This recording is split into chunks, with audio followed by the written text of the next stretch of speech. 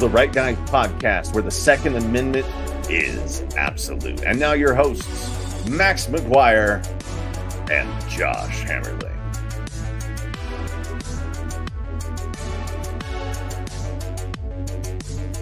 Welcome back to another edition of the Right Guys podcast. As you just heard, my name is Max McGuire here. Oh, Josh Hammerling. Sorry, I just had that. No, I was going to introduce you. I love that. Do that. I mean, I thought you'd give me the cue. With producer Josh Hammerling, a bit to talk about. We're going to do history, a few history stories. People like when we were at Conservative Daily, we used to do history episodes. Second half of the podcast, we're going to talk about some historical heroes, some badasses from World War II, who just, you read these stories of what they did for them, for their comrades, their country. Amazing. Like, definitely the greatest generation. So we're going to talk about that. But before we get into that, got to talk about the story of the day. Dianne Feinstein passed away at the age of 90. This is just the story of the day. Ooh, this is the story of the month. I've got a lot to say about this, but Josh, why don't you start us off? Dianne Feinstein, probably the single greatest enemy to the Second Amendment that's ever existed in the history of the United States, and that is probably that's not an exaggeration. She's the only person I know whose career was built on liberal politics that focused on dismantling the Second Amendment. Yeah, you know, peace be with her. May she make heaven. All that stuff. We never wish bad on anyone, but she was a true enemy of the Second Amendment and enemy of the First Amendment. That too. I mean, yep. Post Columbine, she was that was the real tear from her. I think it was 1992ish. She was working with Clinton. Well, she pushed it all through kinds of bans. She pushed it through before Columbine, and the great irony is that the assault weapon ban didn't stop Columbine. The National Firearms Act didn't stop Columbine. They used a sawed-off shotgun. The Gun Control Act of 1968 didn't stop Columbine because they used a straw purchaser. I mean, these mass shootings, what they show us time after time is that the laws that the left says they need to pass to prevent the mass shootings wouldn't have been passed. And they would say, well, it'll stop the next one. But if you keep paying attention, the next one never comes. Right? They never stop anything. They never do anything but disarm law-abiding Americans. Yeah, no, I mean, you know me, anyone who's followed us since the Conservative Daily days, I don't like to speak ill of the dead, but I firmly and adamantly believe that if someone is an enemy of the Republic, enemy of the Constitution, enemy of the American people, someone is my enemy who made it their life's mission to throw me in prison, throw Josh in prison, throw many of the people watching and listening to this podcast in prison. They don't get a eulogy, in my opinion. They don't get a rest in peace. I'm not going to give them best of luck in the afterlife. No. And the flip side also, this isn't a celebration. We're not celebrating the fact that she is gone, because that's not right to do either. At the very least, she had friends and family who loved her despite all of her obvious flaws, and they are heartbroken. So this isn't a day to celebrate. It's not a national holiday, but it's definitely a day to recognize that she was an enemy of the people in more ways than one.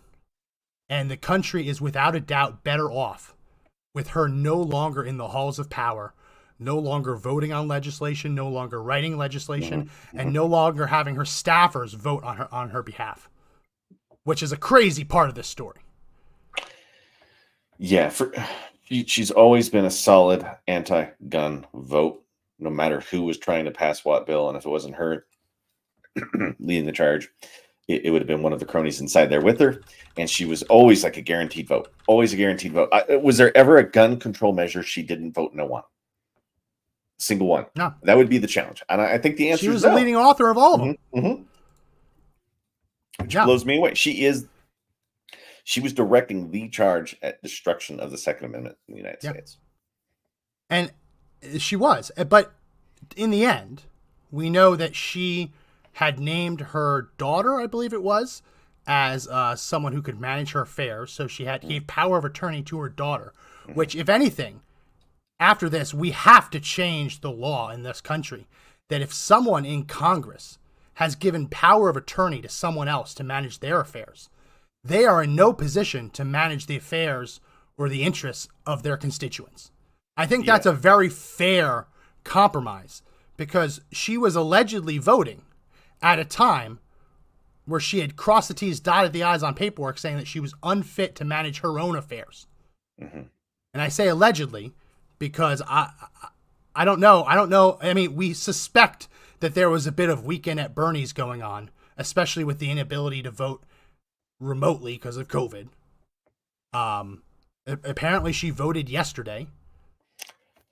That we're going to learn more as we learn about the circumstances of her death. I don't know if this was something sudden, or if she was on her deathbed and somehow managed to vote. We're going to learn more about that as the days and weeks pass.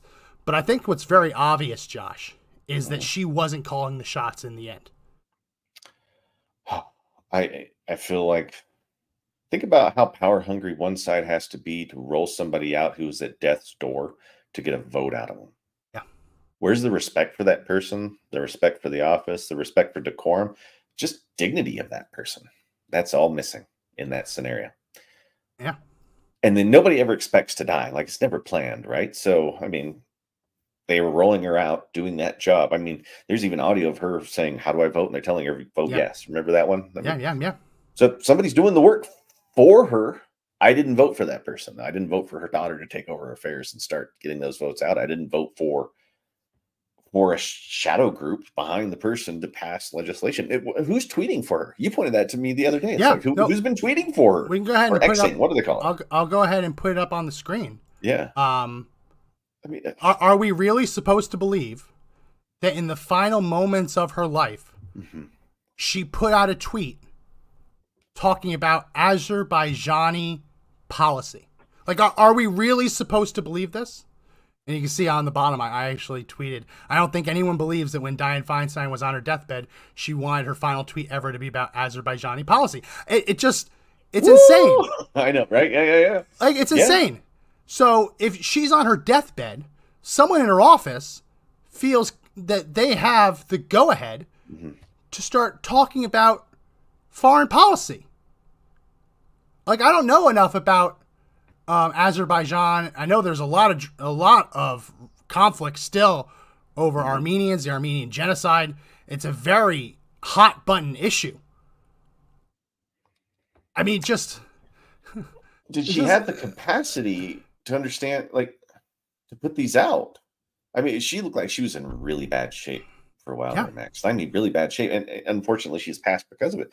But it just shows you that the people, she just has a social media team, and they're putting out points. So if she's not really conducting this kind of work herself, it's just this group behind her doing it.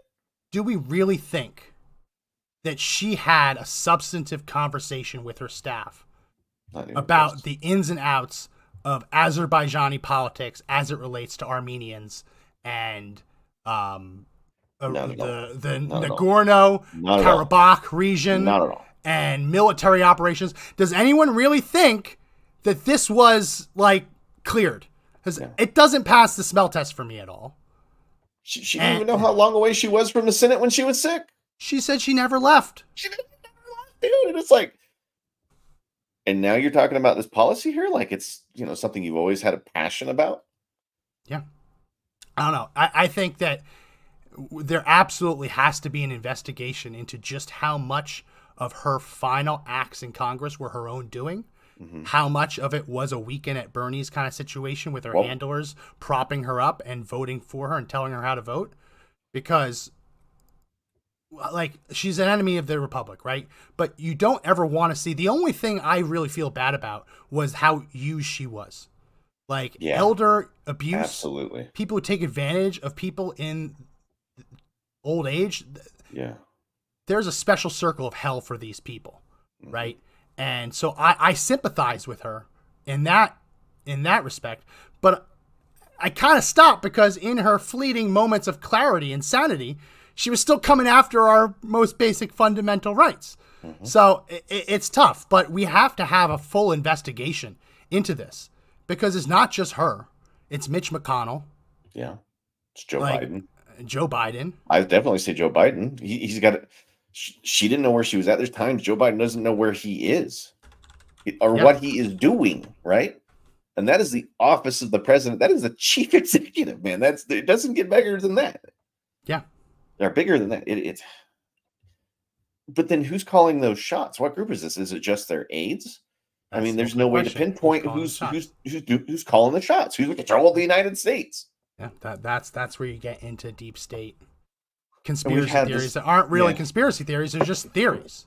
I don't know. Do you think they're real, Max? Do you think there's a shadow government running everything? Do you? It wasn't Dianne Feinstein. Wasn't Dianne Feinstein? That's right. It's not Mitch McConnell. Like Mitch McConnell gave that speech before. What was it? Was it not the Rotary Club? It was before like the Chamber of Commerce, and that's when he had his blank stare. Yeah. Like totally frozen. The Chamber of Commerce part of pulling those levers? I mean, they've controlled Republican politics for a long time on a lot of issues, especially immigration. I don't know. There's more questions than answers. Yeah. And while I understand how Republicans like Susan Collins or Lisa Murkowski are eulogizing Dianne Feinstein, I can't allow it. Yeah. Not going to spit on her grave, not going to wish her ill in the afterlife. But it's important that we, at least for a little bit on this episode, talk about just how horrible she was. And I have a few clips that I've pulled. I had to really dig deep into the Rolodex of my clips on my external hard drive. Because good for you. Yeah, well, I name things and I save them. Yeah. And I almost forgot about this one. We say she wanted to throw us in prison. She really did. Yeah. And she really wanted to disarm the American people. And here she is in an interview. I believe this was in the 1990s, shortly after the assault weapon ban was passed in 1994. Here's Dianne Feinstein saying if she could have done it, she would have just taken all of the guns. Senator Dianne Feinstein worked for more than a year to get the assault weapons bill passed in the face of ferocious opposition from the National Rifle Association. She says she got the best she could. If I could have gotten 51 votes in the Senate of the United States for an outright ban, picking up every one of them, Mr. and Mrs. America, turn them all in, I would have done it. I could not do that. The votes weren't here. The votes weren't here. If she could have done it, she would have. Well, Josh, as we were getting ready, as we were getting ready to come on, we were playing a little game. Maybe we should play it right now. Okay. How many felonies would we have committed if she had her way? I mean, just in arm's reach of me. I mean, I know you have a lot in your arm's reach. I'm looking around me, and if she had her way, I'm just looking at, I'd be in prison for thousands of years. Yeah. Thousands of years. I have nothing, and I wouldn't be I wouldn't be in charge for anything. like just like this. This is my FN 509 compact tactical. This is my concealed carry pistol. It has a threaded barrel. Oh my god! It has a threaded barrel. That would be a felony. It's dangerous to put a threaded barrel. It's dangerous to put a threaded barrel on stuff. It's dangerous. A felony. A felony. This is a Saturday night special. Ooh. Doesn't have a serial number because it's so old. Yeah. She'd want me to throw me in prison for that. Right. Helmet. Oh my gosh! Ballistic armor. Protective equipment. Ballistic armor. That would be what we call a felony. Super secret illegal. Dangerous, Max. Look how dangerous it is. Yeah. Look how dangerous it is. Yeah. I've shown it on the show before, but if she saw this, she'd just spasm and spontaneously combust. Right? She'd set on fire and melt. Melt. Yeah. That's what she... Yeah. And she labeled, like, not just You're trying to make us criminals. She didn't want to just call us bad guys. This is a bag just full of 30-round magazines. Yeah, I had to get rid of all of mine. Yeah, I know. Gave it to me. I know. No, but there's probably like 100 mags in there. Yeah. 5 years apiece. 5 years apiece? Yeah.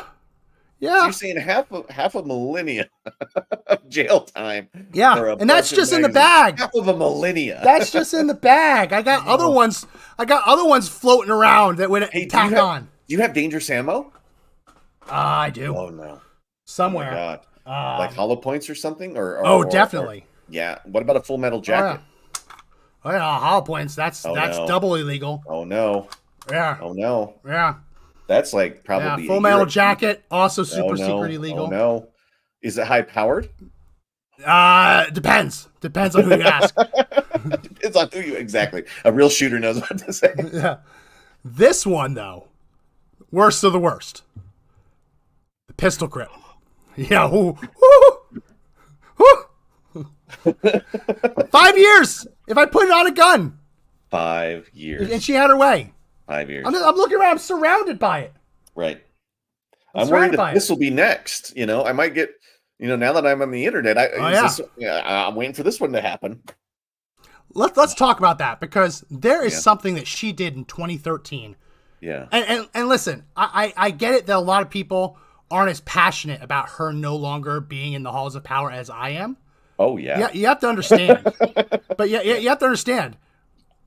I worked at Conservative Daily for 8 years. Yeah. And it was my daily mission to stop people like her. I don't think people know just how close we came to losing so many of our most fundamental rights. And we won some of these fights on a razor edge. Like, it could have gone either way. Like, it's so hard to put it behind me, because my entire adult life, most of my adult life after grad school, was dedicated to stopping her. And we were successful. With all the people who followed us back then, we were successful. But I'm still perplexed at how many felonies she would have me for right now. Think about all the people that joined her and celebrated this. Yeah. Right? Who were truly part of trying to limit your rights, right? I mean, I didn't realize that she was around the Harvey Milk time. Yeah, she's really old. That blew my mind. This is what I wanted to cover too. A lot of people don't know about this. I covered it at Conservative Daily. What is it? A couple organizations covered it. In 2013, Dianne Feinstein tried to pass an amendment to a Senate bill to redefine what a journalist is, and to exclude bloggers and podcasters on the internet. So, like, she literally, Josh, she literally tried to strip the First Amendment protections that you and I enjoy in this podcast and the other podcasts we've done in the past. She literally wanted to strip us of our First Amendment protections. Right. This is the public square now, Max. This is where people get the voice out. That's why this is being the thing that allows us to fight the fight, right? Because it's all done over the internet now. And to take that position, I mean, the first thing you do is you disarm the populace, and the second thing you do is you make sure they can't talk bad about what the totalitarian government's doing. Yeah. So the way she wanted to define a journalist, just so everyone's clear. Oh my God. She wanted it to be a salaried employee, independent contractor, or agent of an entity that disseminates news or information. Okay. Who gets to... Okay. They then had to, for a continuous 3-month period within the 2 years prior to the date, have substantially contributed as an author, editor, photographer, or producer to a significant number of articles, stories, programs, or publications by an entity within 2 years prior of the relevant date. The relevant date is them being prosecuted, right? Or them being investigated. That's the relevant date. Or they could be a student journalist. So probably I would have been covered because I was working at Conservative Daily. But so many people online, they just say, "Oh, you didn't substantially contribute a significant number. And look at how subjective that was going to be. Right. What's an entity? The start. Yeah. What yeah. I'm an entity. This is an entity. The show's an entity. I mean, it's what would you define that? And it goes on. I mean, the second part was the a significant, substantially contributed. What does that mean? 1, 5? I don't know. 11? It's up to the eyes of the prosecutor. That's how crazy this was. And that's how crazy she wanted to make this. And only people that were in colleges are already known for their super liberal ideas would be exempted, right? I mean, it's like, whoa. You'd have a guaranteed flood of liberal information making its way out of the universities, unchecked and unabated. And government controlling who could say what. And it's not just the journalism part of the First Amendment. She had contempt for religious belief. Remember, when Amy Coney Barrett was before the Senate, she questioned her and accused her of having, quote, the dogma living within her, and saying that was a problem. I have that clip. Here we go. Uploading it. When you read your speeches, the conclusion one draws is that the dogma lives loudly within you. And that's of concern when you come to big issues that large numbers of people have fought for years in this country. That's of concern, Josh, that she's guided by her own religious beliefs. Even though she said she's guided in a judicial capacity, she's guided by the Constitution and the law. The fact that she has deeply held religious beliefs on a personal level, that was concerning to Dianne Feinstein. Remember, this is someone who put her hand on the Bible or whatever book she wanted to put it on and sort of uphold the First Amendment and defend the First Amendment. When in reality, when that oath of office talked about defending it against the enemy's domestic, she was the enemy domestic. No, dogma lives deeply within her. That's concerning. On Amy Cohen's face is, it's like you could just feel she just wanted to reach out and slap her. Like, are you really going after my religion? We have religious liberty. I can be a judge and still have a religion, or a lack thereof. Yeah, it's the choice of everyone, and it's concerning. Why is it concerning? Because she might make decisions that might be based on scripture or a moral compass guided by a religion. Sometimes you think you would want that from a judge, right? Somebody who would be forgiving or thinking of forgiving or trying to make people better in the end. I have to say, I do kind of like when she talked about you're going to have this dogma and it's going to reverse rights and issues that people have fought over for a long time. I do feel really warm and fuzzy when I know that Barrett contributed to exactly that. You know what I mean? Like, I do feel a little warm and fuzzy, like shutting down Roe versus Wade, New York State Rifle Pistol Association v. Bruin.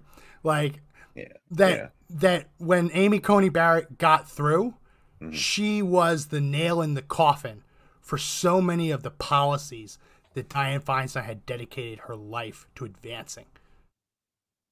I do, though, feel bad that Dianne Feinstein won't be able to see her legacy completely dismantled. Like, maybe that makes me a little bit of a sicko, but I would have loved, literally any day right now, Judge Benitez in California is set to issue a ruling in the Miller case, which he's already done it once. He's going to do it again, overturn California's assault weapon ban. I'm sad that Dianne Feinstein didn't get to experience that. Because, again, I think in a just world, someone who's dedicated her life to dismantling our rights should have been able to watch her hopes and her dreams and her ambitions go up in smoke around her and realize that she accomplished very little.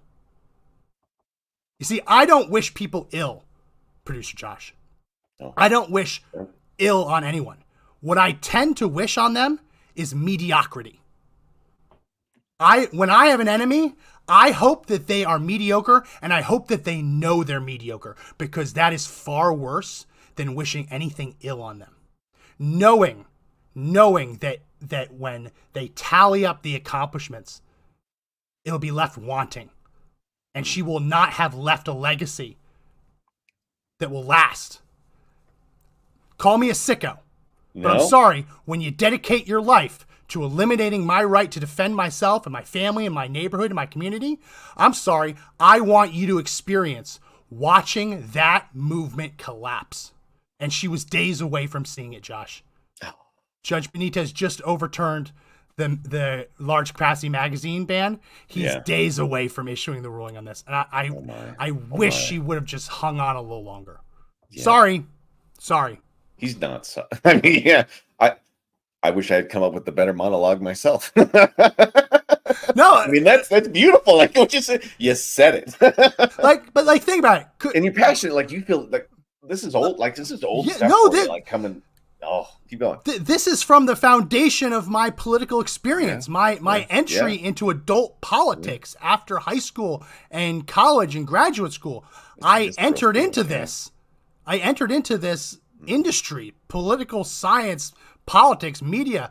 I entered into this industry right out of the frying pan into the fire. Right? Yeah. And the politics of personal destruction, liberals, like the blue states gaining power. Yeah, you were on that you were on that pendulum swing to the far left when you were writing in that. Wouldn't you love to just be a fly on the wall and what and have Obama react to Obamacare being dismantled? Like, wouldn't you love to be that fly on the wall? I'd pay money to watch that. Like that's what I hope of my enemies. I don't wish them ill will. I don't wish anything negative. I hope that they amount for nothing. And I hope that when the bards sing songs of their life, they are short songs and they are meaningless. And when the history textbooks write of their accomplishments, they are given nothing more than a footnote. That's what I wish on these people. Sorry. I mean, I liked it. That's why I listened to the show. That's why I'm here. If you like the show, subscribe. We're on Rumble. We're on YouTube. I think I'm on my Twitter just because I can. Also, audio links in the description. If you haven't already, do subscribe to those. Help us out as we grow. Well, good, man. Like you got something off your chest there. Like I could tell that was something that, from your very start of your career where you fought hard for it, right? And listen, she's continuously lost, right? Yeah. The writing's been on the wall. So I am a little okay with the fact that I think in the end she knew that she lost. I think in the end she knew there would never again be a national assault weapon ban. I think she knew that the state level bans are on borrowed time. I think she knew that all of these gun control efforts she had advanced will disappear in weeks or months. I think she knew that. But man, imagine, look at all that work she put in for those decades to advance her cause and try to make that happen. I mean, that just shows you the constant assault that is on all of your rights every single day. People that are actively in the Senate, in the House of Representatives that want to take this stuff away from you and the people you love. So that's the issue, right? Everybody wants to take your rights. And that's the danger, right? I say this all the time, but it's true. Ronald Reagan, he had a lot of problems when it came to the Second Amendment. Ronald Reagan banned open carry in California because the Black Panthers were open carrying. So he is not the Second Amendment guy. And he was good for other reasons, but he's not in our corner on this. And you hear Gavin Newsom today talking about the history of gun control in California. He hat tips to Ronald Reagan, and he feels very awkward doing it. I'm sure he does. He feels very, very awkward doing it. But Ronald Reagan has saying that your rights are never more than a generation away from extinction. I believe that your rights are never more than a couple votes away from extinction. And when you have someone like Dianne Feinstein, who is dedicating her life every day to that fight, Josh, they only need to get it right once. Yeah. We, on the defending side, we need to get it right every single time, every issue. They only need to get it right once. And the fact that between 2012 and now she didn't succeed, huge. Yeah.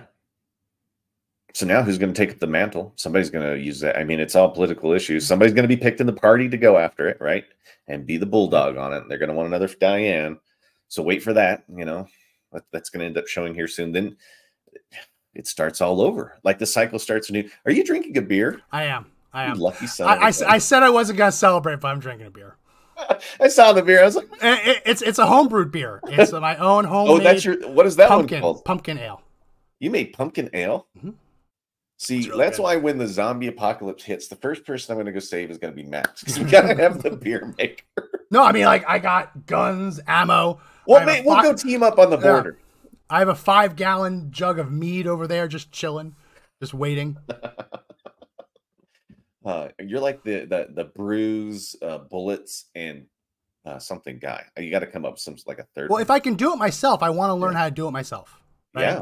Yeah. So, like, I have a bunch of little pepper plants growing under some T5 lighting because I like jalapeno peppers, and I think it'd be cool just to be able to grab a pepper anytime I want it. So I'm trying to learn these basic skills.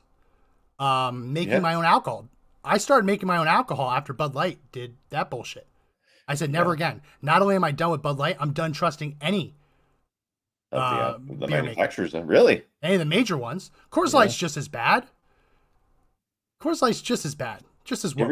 Yeah, I guess they are. I mean, they've all kept their mouths shut, right? Like whoever's on the... you can dig, you can find it. I mean, like, Jack Daniels did a tranny night. Did a tranny ad. I mean, like, it's everywhere, Josh. You can't escape it. Yeah. I'm going to find it. I'll do it. No, see, well, actually, yeah. Why don't you bring that up? Because I don't know if that one is real. I'm like, really, Coors Light? Because I love the Coors Light tour, or the Coors tour. It's a free beer at the end. Can't drink when you go over there. I mean, you have to drink when you're in Golden. At least we didn't. I got nothing there. I'm just waiting for this video. Because when I see, here's the Jack Daniels Fire ad campaign with the drag queens. They're beautiful. See? Yeah. Oh yeah, so brave, so stunning, so brave. It looks like a really crappy bottle of Jack. That's well, to Jack Fire, it's like it's their take on Fireball. Fireball. Yeah. But like you can't trust Jack Daniels. Like you start going down the list, and you like look at like Jameson Irish whiskey. And like they are doing BS. Like all of these companies at one point in time have succumbed to the wokeness. And it's not just like gay rights. It's like hardcore diving headfirst into the kiddie pool kind of wokeness.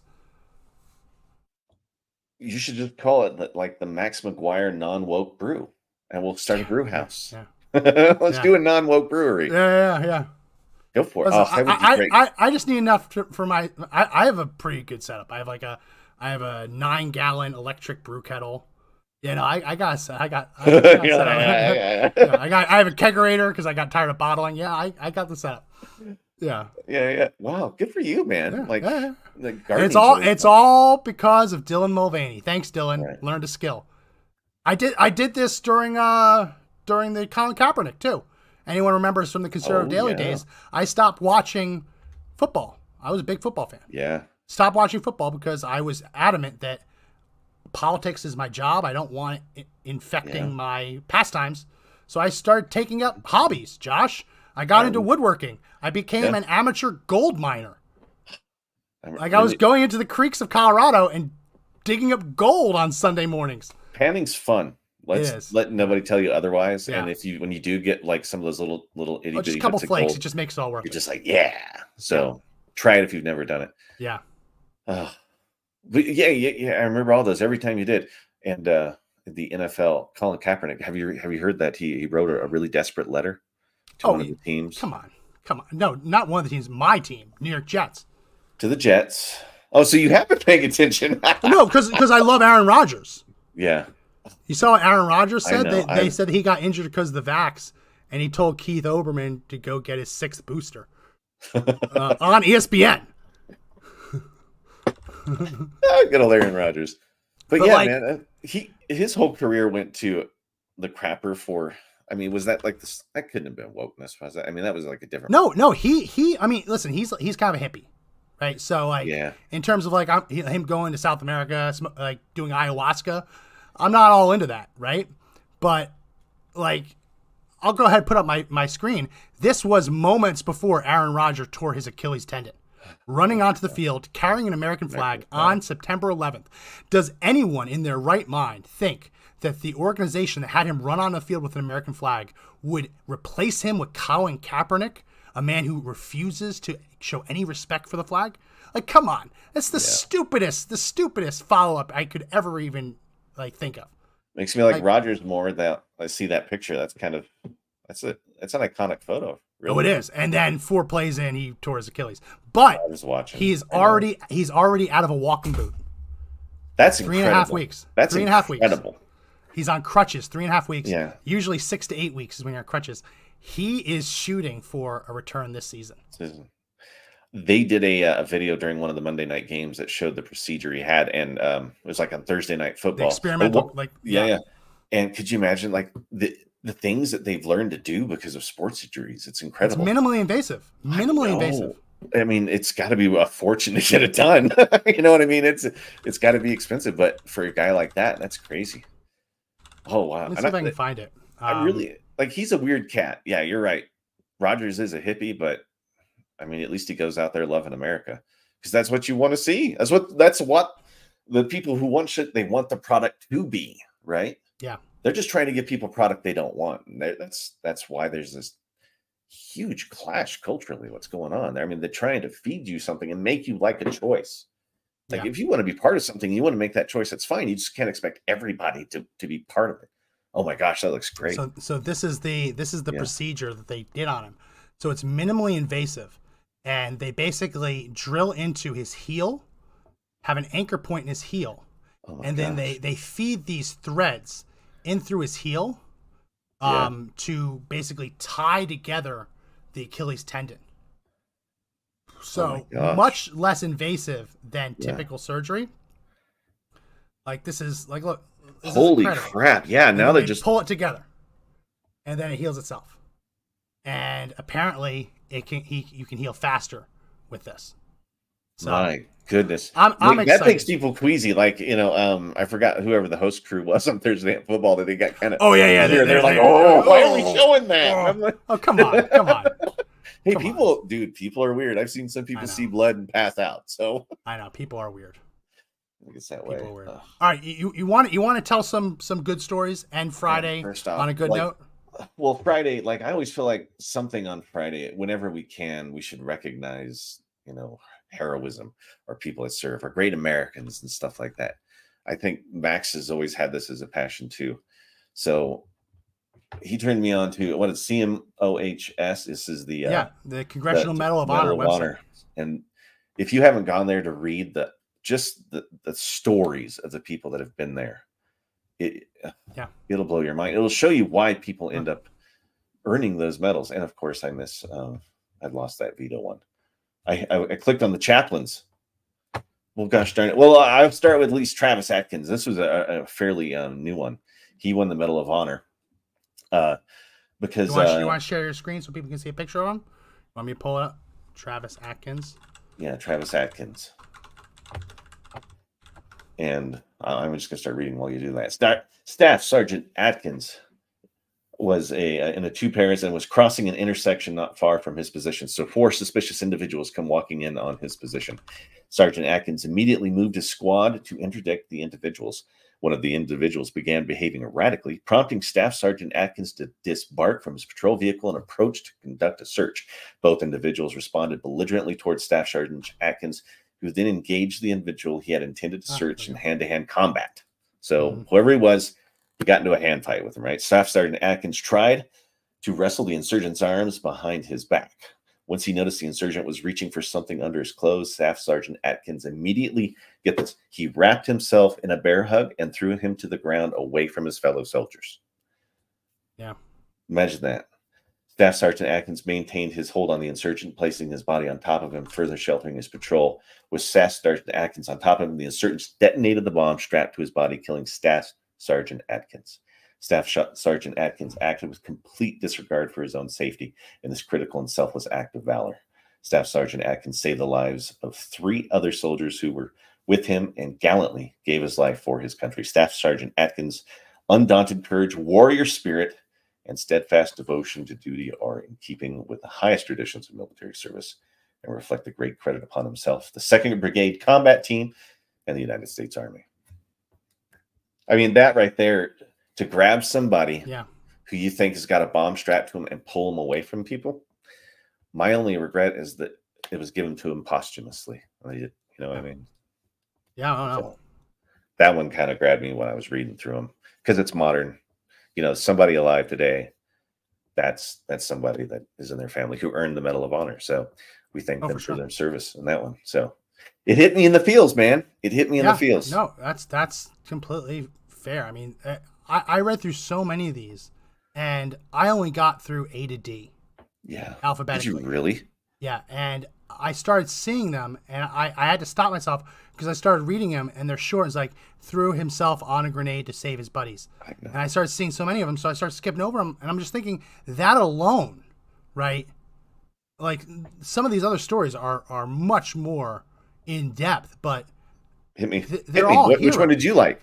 Because I loved the story of let me put it up on the screen. Sorry, I'm just managing all of the different screens. Herbert F. Christensen. Oh, I remember. Yeah. So Herbert F. Christian. So he was in Italy, and he was at this spot. I actually found the map of it. Highway 6. It kind of was the route from Naples to Rome. And he encountered the enemy. And when I say the enemy, I think what we have to really explain was 60 soldiers, 3 machine guns, and 3 tanks 30 yards away from him. And he had his unit. So one of the tanks fired its main cannon and blew his leg off. His right leg below the knee, gone. Yeah. Now, anyone else, that's it. You're done. Herbert Christian, he had that dog in him. And he decided that he wasn't going to go out this way. And he was going to try and take the fight to the enemy so that his buddies could escape. So he hobbled on his left knee and his bloody stump 30 yards, dragging blood behind him. And just imagine the pain. You just lost your leg, and now you're using your bloody stump to walk across the battlefield. Crawled 15, 20 yards, pulled his Thompson submachine gun, and opened fire on the enemy, killing 3 of them. Now, he was gunned down, but just imagine being one of those Italian soldiers or Germans, whoever happened to be there at that fight. Right. Imagine seeing this guy lose a leg and keep hobbling towards you and then kill 3 of the guys right next to you. Just imagine how terrifying that must have been for them. He's got to be like howling. And I mean, the amount of, it's got to be incredible. Like to witness this fear of God could be struck into somebody when that kind of determination hits. Yeah. Oh my. I mean, that's heroism on a level that's unprecedented, man. I mean, I got a couple more. We have time, right? Yeah. So this one was not in the first 4 letters of the alphabet, but I just had to take it. So Josh, I love the show MASH. I watched it growing up at my great grandpa's house. Really, you were a MASH guy? Loved it. I mean, it was that or Bonanza, whatever happened to be on TV at the time. He had limited shows. So this guy, Benjamin Louis Salomon. He was a trained dentist, I believe. But in war, he was called to be a surgeon at basically a MASH hospital. Wow. A forward hospital. Wow.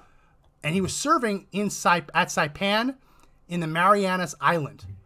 He was in one of these hospital tents. And as he is operating on an injured American, the Japanese overrun the MASH camp. So he is in the operating theater having to fight off Japanese soldiers running into the OR, grabbing weapons that just happen to be laying around and shooting them while still keeping the guy alive. Unbelievable.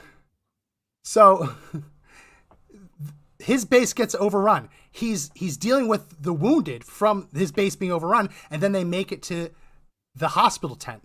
And the way they describe it, it's just stunning that he's sitting there caring to these wounded, and the Japanese are like coming out of the woodwork. They're like crawling under the sides of the tent with their bayonets fixed, and he's kicking them and he's punching them and he's shooting them with whatever he can get. So he fends off all these Japanese inside of his actual tent. He gets all of the wounded evacuated. And then he says, you know what? I'm gonna fight.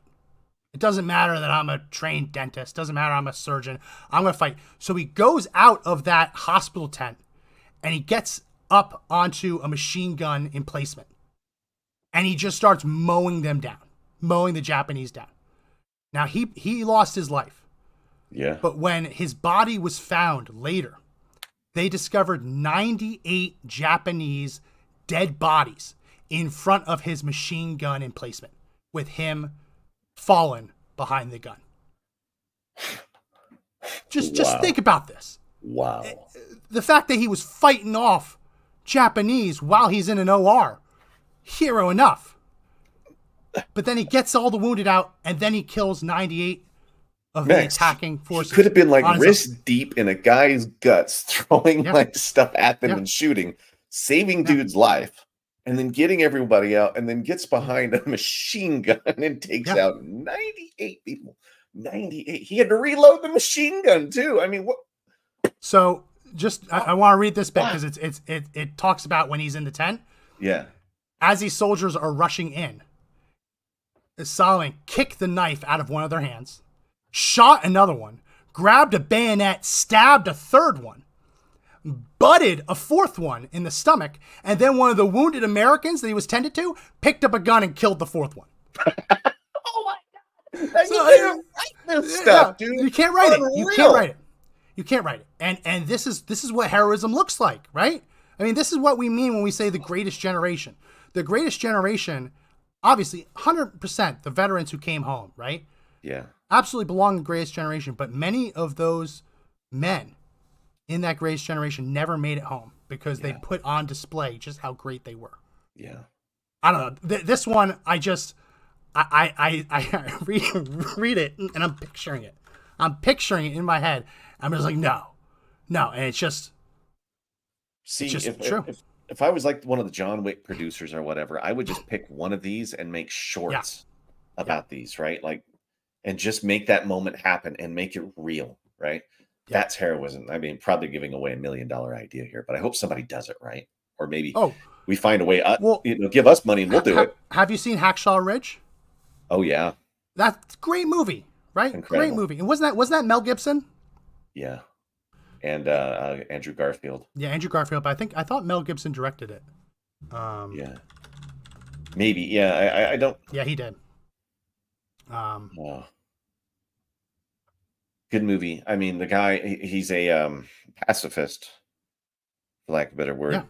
And just, spoiler alerts. The movie's been out for a long time. I know, but just saves, again, that's what the world wants. Everyone's spoiler! Like, it happened like 80 years ago. Hashtag spoiler, Max. No, this was a guy who was so adamantly a pacifist. He wouldn't pick up a rifle during training. He ran into battle as a combat medic without a rifle, and he saved everyone. Saved people on the other side, too. Saved Japanese, too. Lowering them down a cliff on his own. Yeah. Wrapping a rope around them and lowering them down on his own. Fantastic movie, if anyone hasn't seen it. Do you want to talk about Vito Bertoldo? Oh, I'm sorry. I was going through a whole bunch of these, and I found a guy named Thomas William Bennett. There's just so many cool ones, Max. And I'm sorry, I should have done Vito, but it's okay. I mean, I could bring. No, do this one. Do this one. Yeah, sure. Let me share my screen. We've got the time. Share the screen. William Bennett. Yep. That's my guy. Sorry, folks at home. All right, check this dude out. Vietnam War. He's distinguished himself on February 9th. A platoon was moving to assist the first platoon of Company D. They ran into some Vietnamese ambush and became like engaged in some intense small arms fire, automatic weapons, mortars, rockets, as well as fire from a well-fortified and numerically superior enemy unit. In the initial barrage of fire, 3 of the point members of the platoon fell wounded. Corporal Bennett, with complete disregard for safety, ran through heavy fire to his fallen comrades and admitted life-saving aid under fire, and then made repeated trips carrying the wounded, same sort of deal, carrying the wounded men to positions of relative safety from which they would be medically evacuated from the battle position. So it's kind of crazy you brought up Hacksaw Ridge as I was reading this, because I was like, whoa, another example of it. But he was just in the middle of it. And he valiantly exposed himself to heavy fire in order to retrieve the bodies of several of the fallen. So he went back for his fallen brothers. And that's the one that always gets me. They're gone though, but he's not going to leave anyone behind. And that's like, that takes a special kind of person. That's what always grabs me. So he, on February, he moved into a well-fortified enemy position, became heavily engaged. And that was the end of it. He leaped forward with complete disregard for his safety, for his life and his fellow soldiers, and was mortally wounded. Daunted, his comrades, that his life was above the call of duty. And they always, unfortunately, always end usually with gave his life.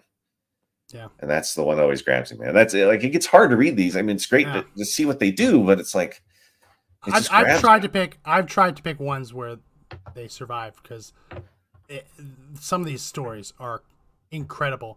Time for a couple more. Let's I'll do Vito Bertoldo. So Vito R. Bertoldo in France. So he's in this town, right? And the Germans are advancing. So he's in this building, and he says, you know what, this building isn't defensible.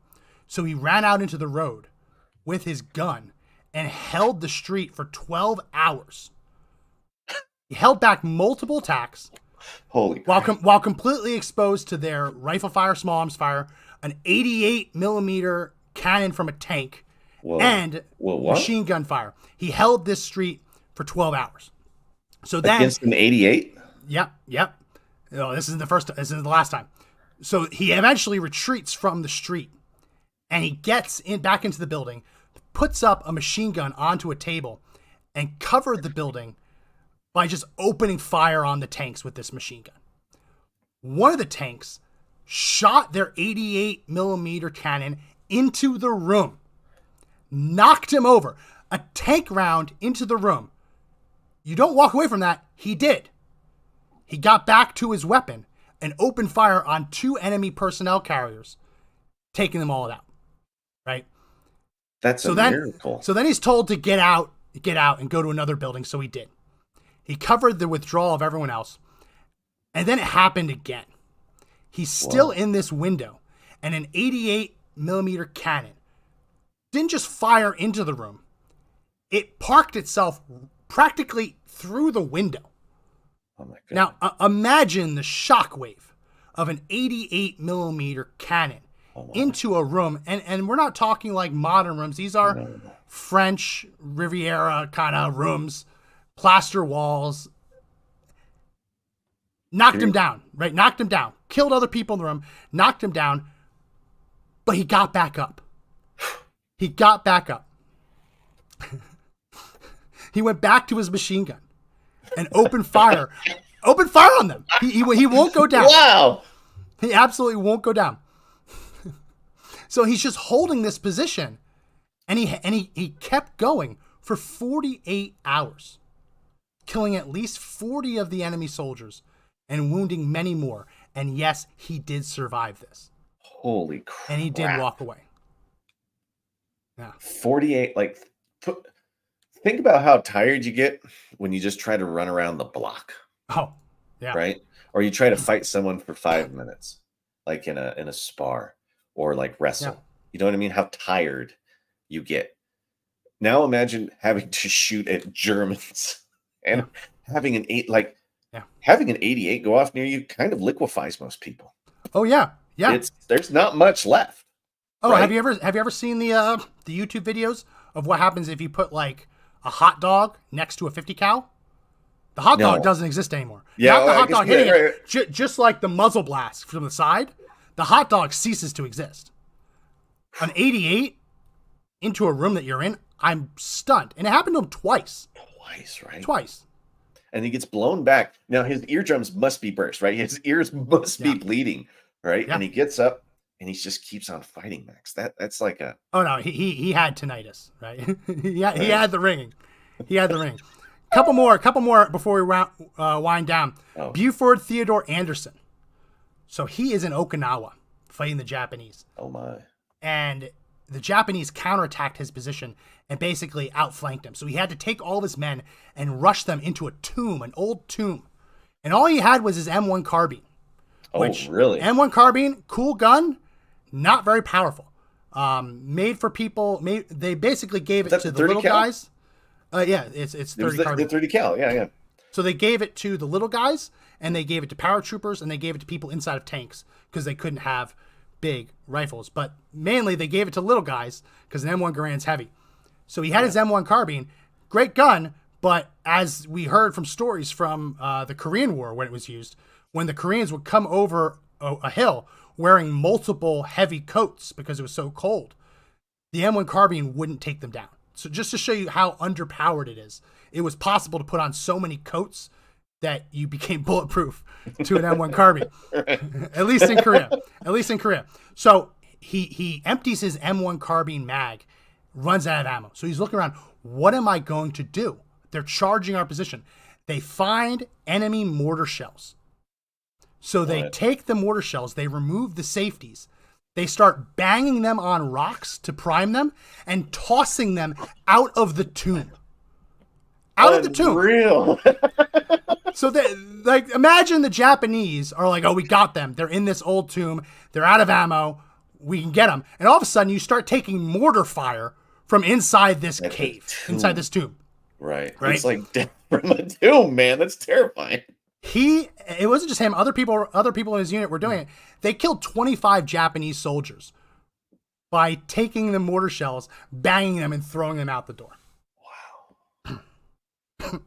Manly. and took out several machine gun encampments too, because they just kept doing it. They just kept bringing them. Oh, this is our thing now. This is our thing. Yeah. So unbelievable. Buford. Unbelievable. And I didn't do this one yet. This is Edward Andrew Bennett.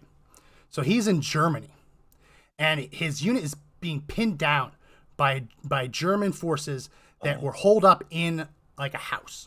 Okay. So he said, "Don't worry, guys, I got this." He crawls across the field on their blind spot, doesn't get seen, approaches the house where these Germans have their machine gun encampment, pulls out his knife, kills the sentry. One down. Gets up to the building, says, "Don't worry, guys, I got this." Kicks in the door. Uh-oh, there's 7 Germans. What does he do? Oh, my God. What does he do? He takes his rifle, boom, boom, boom, boom, boom, boom, boom, boom, boom, ping, kills 3 of them. So that's okay. Got my pistol, my trusty 1911. Kills 3 more. 1 left, beats them to death. Beats him to death with his rifle. Club him to death with the butt of his rifle. I just thought this was incredible because there's so many stories. Yeah. And then ping, ping. Like, oh, don't worry. Because like when the M1 Garand, when it goes ping, in combat, that tells the enemy you're out of ammo, right? Oh yeah. Well, not for him. Not for Edward Bennett. He would have been at 45. To crawl across a field, sneak up on a machine gun position, kill 1 guy with a knife, 3 with a rifle, 3 with a handgun, and 1 by clubbing him to death with the rifle that's out of bullets. I don't know. That was just, to me, I wanted to tell the story because it's just badass. Yeah. And I would be remiss. Manly. I would be remiss if we didn't end. I told you this one and you didn't believe me. This is yours. Yeah, you go. You didn't believe me. This is my trusty 1911 pistol. I love it.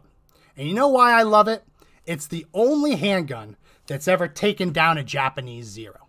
See, that... At first, I thought you were full of it. No, it's true. I believe it. Owen Baggett was in a bomber. He was in a bomber crew, and he was bombing over the Pacific. Oh my! And at one point, his bomber gets shot down by enemy Zeros. So him and the rest of his team bail out of the bomber before it crashes. They all have parachutes, open up their parachutes, and they're drifting down to the ocean, to the land, wherever they were. Well, in aerial combat, it was like an unwritten rule that you don't open fire on people who just bailed out of a plane. There's no sport to it, right? So in for the Americans, for the Germans, for the British, there's no sport to it. In this instance, the Japanese Zeros started opening fire on him and his comrades. Oh, my God. The other people who just bailed, Owen Baggett. Oh, my. And here he is, Owen Baggett. Wow. Young kid. Yeah. Young kid. Looks like he's barely 20. He was 18. 25. He was 24, 23. He's in his 20s. Wow. Wow. So he's like, okay, I know what I'm going to do. Yeah. He plays dead. He plays dead in his canopy, pretend to be dead. And as the Zeros are strafing the rest of his bomber crew, he's sitting there playing dead. One of the Zeros flies up to him to check him out. Is he dead? I don't know. As the plane gets really close, which those planes, you can fly them pretty slow if you really wanted to, and glide in. As the plane approaches, Owen Baggett wakes up from his pretend sleep, grabs his trusty 1911 handgun, 45, 7 rounds. 7. Opens fire on the Japanese pilot, striking the canopy, and the plane falls out of the sky. He doesn't know what happens to it. Right? Fast forward. He is captured by the Japanese. Right? The Japanese heard about what he did. And as bad as the Japanese were to soldiers, the Japanese in this camp actually thought he was kind of a badass. They heard that he had shot down a Zero with his handgun, and they actually gave him a little respect for that. As much respect as could be given in a Japanese prison camp. Sure. But while he's in camp, an officer is brought in as a prisoner. And the officer tells him, here's the story that he's telling everyone. Oh, yeah, I opened fire. I don't know what happened to the plane. It disappeared. It went under the clouds. Who knows? But I definitely got shots off, and it hit the canopy. So I hit him. This officer who gets into the camp, he says, oh, no. You didn't just hit him. We found the plane crashed not too far from where you say this happened, and we found the pilot with a bullet hole in his head. So no, you didn't just hit the plane. This officer's telling him in the prison camp, you just hit the plane, you killed him, and it crashed. And so that corroboration for Owen Baggett, he took this story, he told this story, and he was adamantly, he adamantly told this. Everyone who's ever heard the story says that when they heard him tell it, he wasn't a liar. Now, obviously, these stories are hard to prove. The Japanese didn't like to keep records of things like this. The Americans didn't always keep records of when they found enemy planes because they found a lot of them. There isn't corroborating evidence to necessarily support this. Mm-hmm. But everyone who's ever heard the story says he was adamant, he was believable, and people in the prison camp says it was corroborated by other people who were brought into the camp. So whether it's provable or not, I want to believe. I believe. Great. And that is why the 1911 is the best handgun in the world, only handgun ever to take down an enemy plane at altitude. Well, Mr. McGuire, you have made the sale on the 1911 to me. Let's go start the paperwork, and we'll go right now on it. I mean, you have a 2011, so you're close enough. Yeah. No, I have a 19. The 7-shot 1911 is probably, there's a reason they call it the shooter's gun, right? Yeah. I mean, it just feels right. Oh, it does. I just held it in my hand. And I got. I want it to be. I mean, could you imagine the kind of balls it took to shoot your 19? You have 7 shots, and he was going to do something with it, right? He was going to do something with it, and he did. Yeah. That's an incredible story, man. Yeah, and I hope. You know what? Everyone who's ever heard it says it was true. I want to. So, I'm not someone who's going to say, "Oh, well, the Japanese didn't admit it." Well, no shit, they didn't admit it. Right. You think they're going to admit that? That they were committing war crimes and then got shot down by a handgun? Right. Think about it. 2 and 2. That's why I do this show. It always ends on positive notes. That was actually great. I love those stories, man. And I recommend that everyone go to this website, cmohs.org. Spend a little time. You can search by war, by theater. Yeah. You can search by whether they were given the Congressional Medal of Honor posthumously or not, and just read some of these stories, because it's good to take a step back. Like we started this episode talking about Dianne Feinstein, how she was the greatest enemy of the Constitution that this country has seen in a long time. It's good to take a step back and read the stories of the men who literally put their lives on the line to protect that Constitution, to ensure that the American flag moved forward and that the rights that they had come to love and respect didn't perish from the earth. Because as much as, like, we didn't really think that the Japanese were going to invade the mainland, it would have been terrible if we had lost World War II.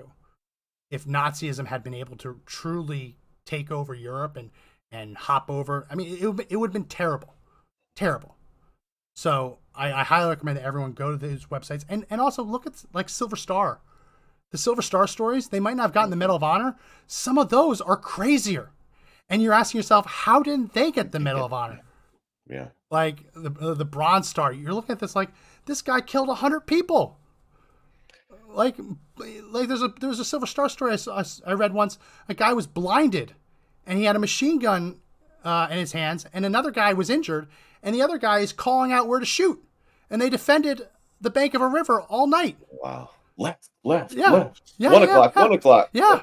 Up, down. These stories are amazing, and it's always a good time to remember what our rights, what our liberties are based on, the foundation that's built under them, because it's not just some men in wigs who signed a document all those years ago.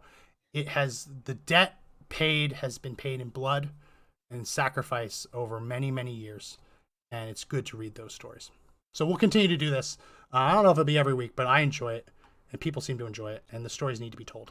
And if you have someone in your family who's a veteran who hasn't told these stories to you, and is kind of on the fence about whether he wants to tell the stories about his combat experience, tell them that the stories deserve to be heard, and there's far too many stories that have died with the heroes who weren't ready to tell them.